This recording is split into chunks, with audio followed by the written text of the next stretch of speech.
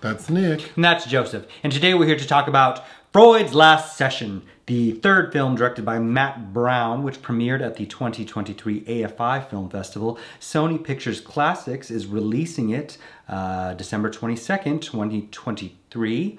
And like Madonna, we're going to analyze this. Do I know Matt Brown's other films? No, I did see his previous 2015 film, The Man Who Knew Infinity, starring Dev Patel and Jeremy Irons, which was about an Indian mathematician, Srinivasa Ramanujan. And I think I felt about the same for that film as I did this one. Well, this movie story sees Freud invite iconic author C.S. Lewis to debate the existence of God and his unique relationship with his daughter and Lewis's unconventional relationship with his best friend's mother. What's your pull quote? For a film about an imaginary conversation between two great minds of opposing thought, there's little of interest analyzed in this stuffy chamber piece which nourishes neither the mind nor the soul. Mine's kind of similar. For a film focusing on a subject known for his provocative and groundbreaking theories, Freud's Last Session feels surprisingly tame. Yeah, I was kind of shocked that we didn't... There are certain topics brought up, which we'll mention, that really just kind of go nowhere. It's all ego. I needed some id or super ego here. So the story, it's set in London where Sigmund Freud's home is at this time, and it's the day after Germany invaded Poland. So we see that Sigmund Freud's at home. He's in a lot of pain because he's suffering from oral cancer. There is no surgery. They can't operate it on it. So he's just he's getting palliative care. He's like hopped up on morphine all the time. So we see he lives with his daughter. Sigmund Freud's played by Anthony Hopkins. Yes. And his daughter's played by... Liv Lisa Fries from Babylon Berlin. They have a very codependent relationship, and he expects her to cater to all of his needs. But she also is like a lecturer. So on this day, like, Germany has invaded Poland, alarms are going off in London. Churchill has given Hitler famously an ultimatum to withdraw, and life is in chaos. This lady decides to go to work. And then we see that C.S. Lewis is on his way to go see Freud. And we find out that Freud wrote C.S. Lewis, basically inviting him for a conversation. So for some reason, they all decide to do this thing today. And C.S. Lewis is played by Matthew Goode. Right. And notably, Anthony Hopkins played C.S. Lewis in the film Shadowlands in 1993. And I know Matthew Goode from that movie we reviewed. Match Point. Match Point. He's also he's in a ton of stuff. He's in a really bad remake of Brideshead Revisited.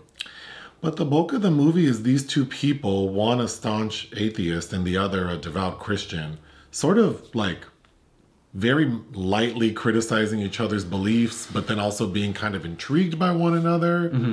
And while this is happening, Freud has run out of morphine. He's fiending, like legit fiending, calling his daughter, you need to do something. At one point, they have to evacuate because of a raid. A potential air raid. A potential air raid. So Freud and Lewis go to like a church basement. They come back to the house. So they spend quite a bit of time together. Lewis is triggered. He's triggered, which we can talk about. The daughter actually ends up talking to Lewis saying like, I'm on my way with medicine, you know, sorry I can't be there. He agrees to stay for some reason, even though he can't help in any way. And then finally, when the pain is too much for Freud, because he mentions more than once that the only person who can tend to his prosthetics, because he's wearing basically like an elaborate, well, kind of like dentures basically, that only his daughter he allows to clean them. He won't even take them out himself. So he tells Lewis to help him because he's in pain, although Freud is the one who ultimately takes them out. And then Lewis says, okay, well, I guess I can go now. And as he's leaving, the daughter shows up. Another plot point is the daughter is a lesbian. And we see there's a bit of conversation how Freud doesn't really want to accept his daughter as a lesbian and certainly doesn't want to accept her girlfriend. Dorothy, played by Jodie Balfour. So in the end, as Lewis is leaving, the daughter shows up and says, thanks for holding down the fort. So you can go on and go. But then he kind of lingers and sees the girlfriend pull up. And then they kind of have a moment where they say, like, I'm ready to go in the house. So Lewis is seeing that. lesbians are real. The end. And Sigmund Freud will die another day. Madonna. Okay. I'd be lying if I didn't say, or if I said that I thought, I didn't think this was kind of boring. It was very dull, and I don't know, made C.S. Lewis, I think, seem kind of like a rube, because it opens with a quote by John Bunyan from Pilgrim's Progress, because C.S. Lewis had just written a satire, Pilgrim's Regress, I believe is the title, and so there's some sparring over that. But this needed to be at the level of Ingmar Bergman's The Seventh Seal, where Max von Sydow was talking to death and playing chess.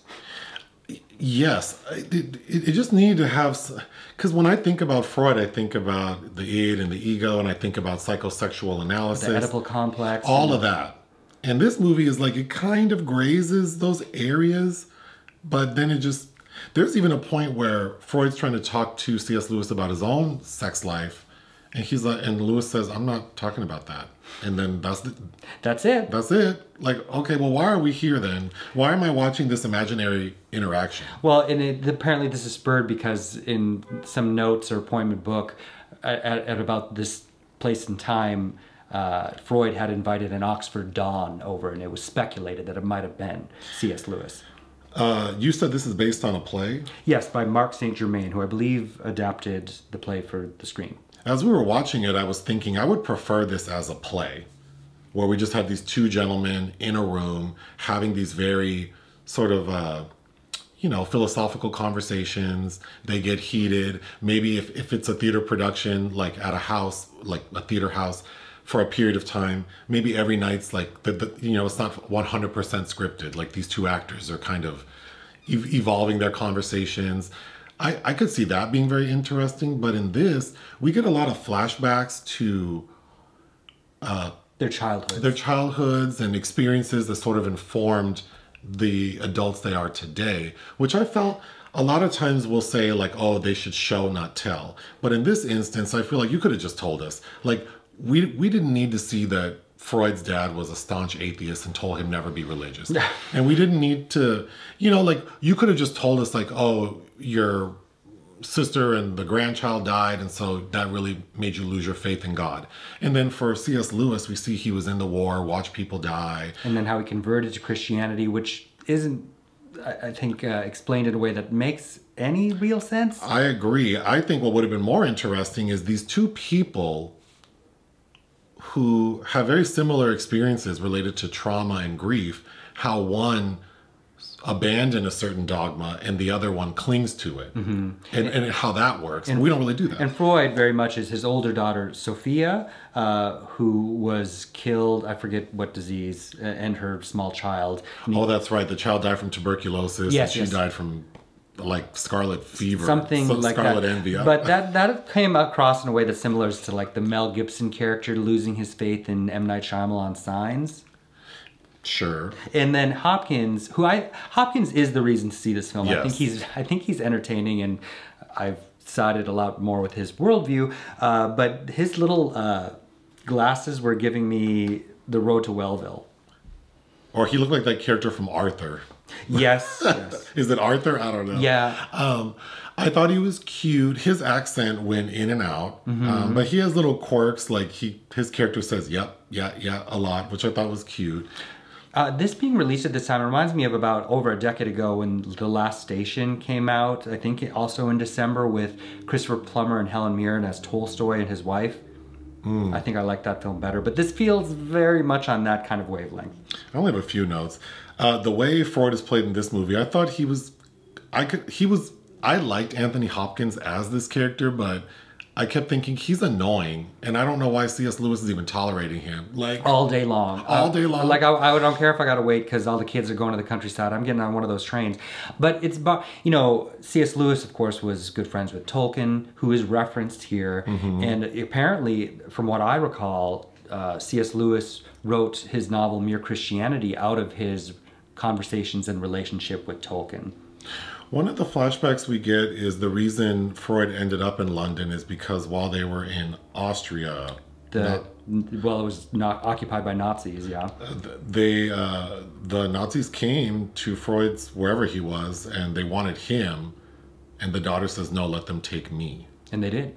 So they did, but then of course, the lesbian daughter, she was not dispatched. But we see that Freud gives his daughter, I don't know if that was like a cyanide capsule, and then like, so in case things go left, she can... And he has one as well. And then we also see that he has one, and I thought that was interesting because we also find out that he and his doctor, Dr. Schur, I think it is, Freud's doctor, they have already come up with like an advanced directive, which is when I get real bad, you need to give me enough morphine to kill me. Yeah, they're going to euthanize him. So I thought it was interesting that we see him fiddling with his cyanide capsule, but also he says, like, we have this plan. We hear him talking to his doctor.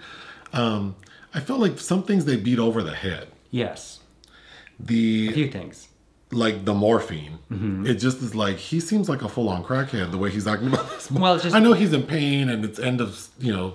He calls his daughter at the university while she's in the middle of a lecture, and of course she has to drop everything, and that's where her boss basically tells her she has attachment issues, and she's like, thanks for the analysis. And then he proceeds to run down like how many lectures she's missed recently because of her father's illness. And it's like, but also it is her father and he's dying, so this is a pretty human thing that you'd have to take care of the elder. And also Germany invaded Poland and everything's about to be shut down, so maybe it's okay if classes are let out early today. Right. Yeah, I just feel like we focused on the wrong things for this fictional scenario. Like, I wanted to see the daughter and Freud have it out. I just don't think for the extended state of delay for Louis to not leave this home, and they're also interrupted by a visit from Jeremy Northam playing, who I believe is also a professor that has romantic interests in Anna and has kind of a shouting match with Anthony Hopkins. I wrote down a quote. Do you remember this? If pleasure is his whisper, pain is his megaphone. They're talking about God. Oh, I like that. Sure. We also find out that, I think another good premise for a movie like this, we find out that Freud was his daughter's psychoanalyst. And then when she started talking about her sex dreams, he lost his mind. We also find out that she went to like what sounded like conversion therapy. Because they hint at something insidious, but she also had an eating disorder. Wouldn't that have been interesting to talk about how her dad was her therapist and end up sending her to this conversion therapy type thing? And because we also hear Freud tell Louis that homosexuality is okay, but lesbianism is not, because lesbianism stems from like a paternal defect or something, and then that's it. But like most of the entire plot line related to the daughter is about her lesbianism. So I feel like we needed more understanding of why he rejects her. And I think Anna Freud's a very interesting person, both professionally because she was at the forefront of child psychoanalysis, again, thanks to how she was probably reared by her father, but also she never publicly acknowledged her sexuality, even though Dorothy, I believe, was her partner throughout her life. And in fact, in her professional career, came out quite hard against homosexuality. That's interesting. So there's a lot to unpack there with someone like her. I would have rather had this about conversations between Freud and his daughter. Yeah. My final note is when Freud is talking to Louis, he's like, well, let's just feel good in the fact that if you're right about God and all the things, then everyone will know, right? Because y'all will be up in heaven shaking hands and high-fiving. But he says, if I'm right, no one will ever know because there's nothing. I liked that quote from him. But yeah, overall, I was just kind of like, this could have been so much more provocative. And for a figure who's known and push boundaries, and then why have this religious figure, C.S. Lewis here, and it feels so like, you know what it felt, this movie felt like when you have two neighbors who have very different views, but they kind of get along, and it's like, I have a problem with gay people, but I'll wave at your gay kid, and because we're neighbors and we're cordial. This all just felt very cordial. Even the fact that like World War II is like, It just all feels like inconsequential to what's happening. I don't know. And then in the end credits tells us like, oh, because C.S. Lewis opened his home to vagabond children from the war, that's how he got the inspo for The Lion, Witch, and the Wardrobe. It's like... Oh, the Chronicles of Narnia, yeah. I mean, how much do we care about him? Because the film doesn't seem like it does as a person. That's right. Yeah, actually. What would you give Freud's Last Session? I would give it 2 out of 5. It was okay to me. I would say 2.5 out of 5. Anything else? I'm going to wake up yes and no. Hit the thanks button. Listen to our podcast. Bye.